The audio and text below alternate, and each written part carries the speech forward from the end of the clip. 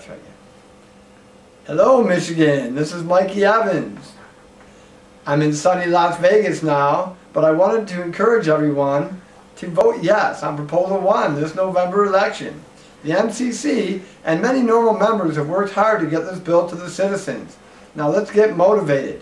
Get your yard signs this Saturday, and please show your support. Remember, our arguments are easy to state. This proposal is only to help the sick and dying, not to create a legal market for adults. This proposal is very limited in scope and strictly to specific diseases and conditions and must be doctor recommended.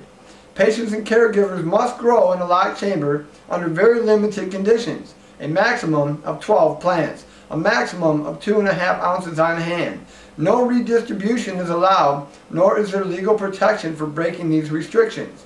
The program will be monitored by the state and county medical departments and should be easy to understand, even for the most dense law enforcement officers or lying politicians. Even those medical persons who are beholden to the pharmaceutical industry have trotted out the usual rebuttals. Let's look at those. What about the children? Well, what about the children?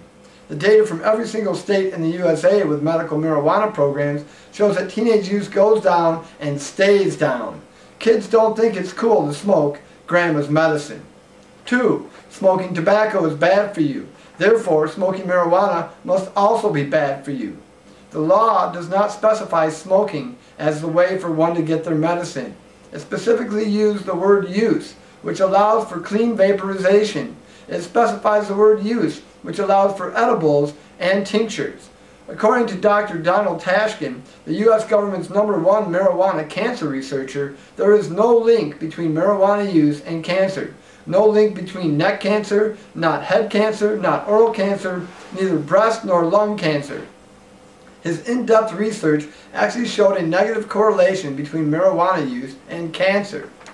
In conclusion, although the polls show at this time that Michigan's citizens approve of this law, now is not the time to be complacent.